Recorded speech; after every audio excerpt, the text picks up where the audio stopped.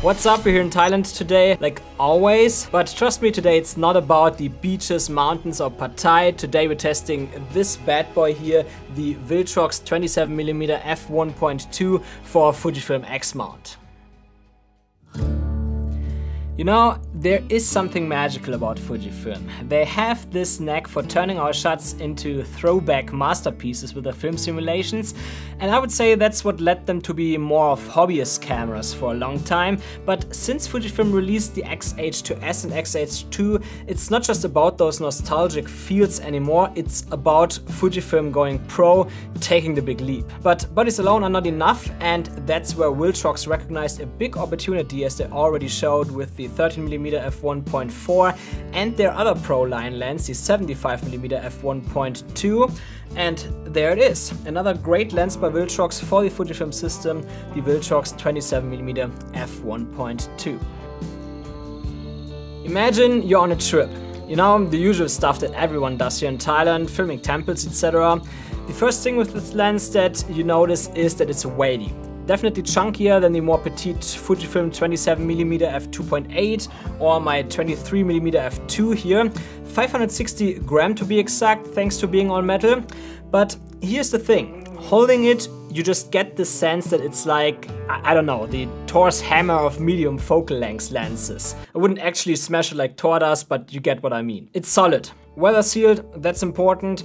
And of course, a very nice and clicked yet smooth aperture ring. It's such a comforting sound.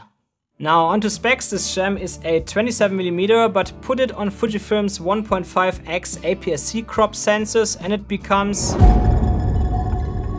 a 40.5mm full frame equivalent lens. Why is that important? Well, everyone always says that 50mm in full frame is actually closest to what our eyes see, but the correct number is actually 42 because that is the cone of visual attention. So the 40.5mm focal length is actually even closer to that, plus it's a tad wider than your usual nifty 50. Now, before I use this lens, I actually thought that I would prefer 35mm full frame equivalent or 23 in APS-C, but I was actually positively surprised because there were situations where I thought before shooting that I would have to step a bit back or use a wider lens, but I always got the exact frame that I imagined. And also the opposite was true, like sometimes I thought that I would still be a bit too far away, but then after getting the shot I was perfectly happy with that. So these 40.5mm is actually a very nice focal length in my opinion, and it is certainly something that I will use more in the future. Now here's a feature I had my fingers crossed for when I heard the first rumors of this lens, and that's a 67mm filter thread. Lucky for me and maybe for you too, this lens delivers on that front. You see, most of my lenses rock the 67mm filter thread and with the new Viltrox 27mm joining the club, I can keep my trusty filters in the game. Thanks Viltrox, you saved me some money with this one. Back to our Thai adventure, scanning the temple steps, hitting a market that's all kind of alive. This lens is a sharpness monster. Even at f1.2 things pop. It's like watching the market in IMAX. You can literally smell the food through the lens. That's how sharp it is. Now, I'm not buying an f1.2 lens to shoot at f4 except for landscape shots, but if you do shoot at f4, razor sharp. And for those of you who are all about the details, again, landscape photographers mainly, shoot now, frame later guys. Yes, it resolves the 40 megapixels of powerhouses like the X-H2 and X-T5. Maybe it could even resolve more, it's pretty sharp. So Fujifilm, maybe we need 50 megapixels? Just kidding, I prefer dynamic range and low light over megapixels. But it's great to have that, 40 megapixels with such a sharp lens. It's incredible. I loved it by myself, especially when I shoot time lapses. And talking about f1.2, let's also talk about the bokeh. And there's a little quirk. You see those market lights in the background. They've got this cat-eyed, maybe a little whimsical bokeh thing going on the edges, while being perfectly round in the middle. Now, that can be seen as artsy, but might not be everyone's cup of tea. Or coffee. Oh, that's a good one, but hot. Back to the lenses bokeh. While the bokeh bolts are only great in the middle, the bokeh overall is extremely pleasing. It's smooth, it transitions well into the autofocus areas, and you get a lot of it, so there's not much more to wish for. And there's also little to non-chromatic aberrations. You might get some in certain situations, but you really have to look for it. And in all the normal shots that I took, I did not notice any at all. So that's really good performance. But of course, in extreme situations, if you zoom a lot in, you might see it a little bit.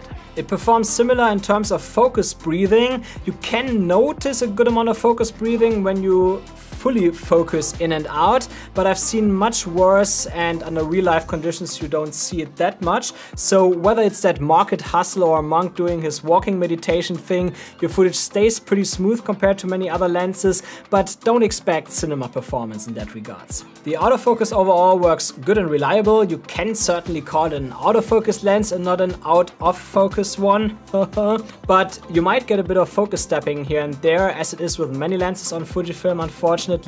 It's subtle compared to some other lenses though.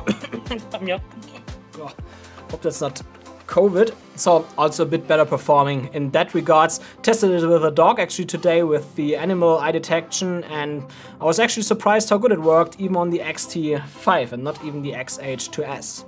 Another tiny hiccup when it comes to focusing on this lens is close-ups. This lens asks your subject to keep social distancing of about 28 centimeters. So if you're planning to get up close and personal with something, you might need to play it cool and stay back a tad. Speaking of sunstars, this lens doesn't quite steal the spotlight in that area.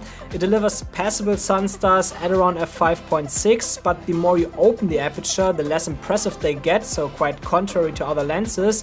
So you might want to consider other options in that regards.